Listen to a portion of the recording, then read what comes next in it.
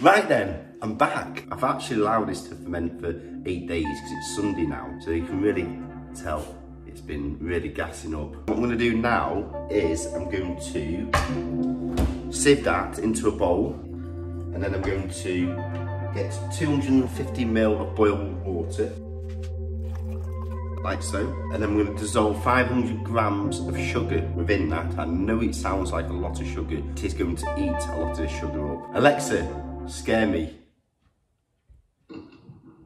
Bring away your roses, a pocket full of posies, a tissue, you all. Wow, that is a little bit scary, isn't it? So what I'm going to do now is I'm just going to dissolve 500 grams of sugar in here. Now it does seem like a lot of sugar, but here we go. So I've actually decided I'm not going to use 500 grams of sugar. I'm going to half that, so I'm going to use 250 grams. Just too much sugar. So what I'm going to do is I'm just going to dissolve that. I'm going to let that settle to one side. And then I'm just going to strain this into here. Make sure you do not discard any of this.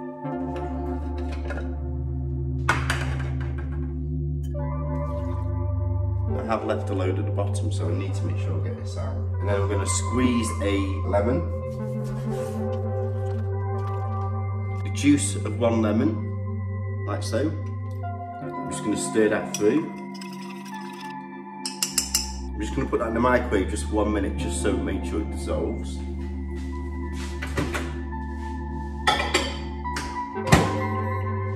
I need a lot of water. I need 1.5 litres of water.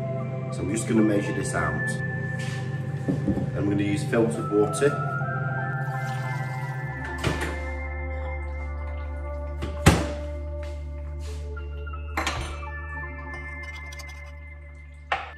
Alexa, scare me.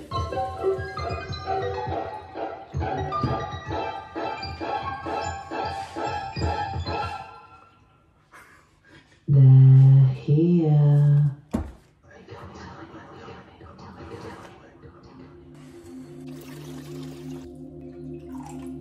So that's 1.5 litres here, and what I'm going to do now is I'm just going to add some of this into here.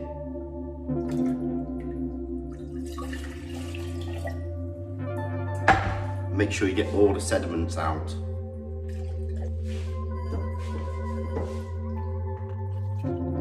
There's 1.5 litres of cold water here, and then this is lemon juice and also dissolved sugar. So I'm going to add all this into here. I'm going to put the sediments back into just a side bowl, and then I'm going to add the ginger beer starter into here. And then now I'm going to pour this into the bottles. So it actually comes with 4 of the PET bottles, which is really good. And I'm going to label them up. Homemade ginger beer.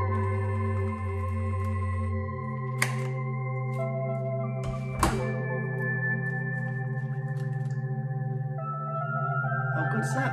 So I've just labelled them all up, like so. Then I'm simply just going to pour into here. I'm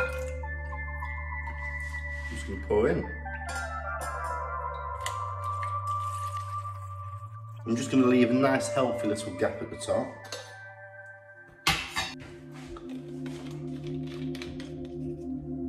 My wife Jenna's going to love this. Healthy but amazing homemade ginger beer.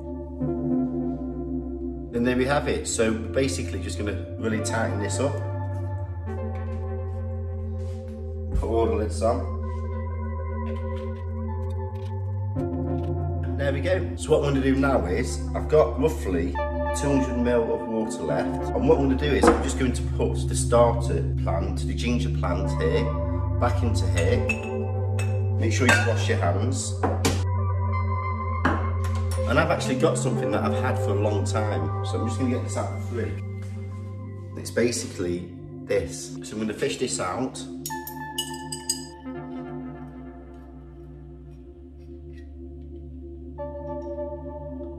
Something almost alien-like. Look at that. we're going to put that into here. Then we're going to add the sugar mix back in.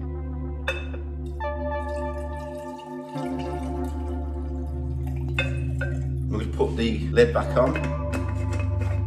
Then we're going to start the cycle all over again. So every day I'm going to add a teaspoon of sugar and dry ginger or chopped up ginger. I'm just going to let that sit.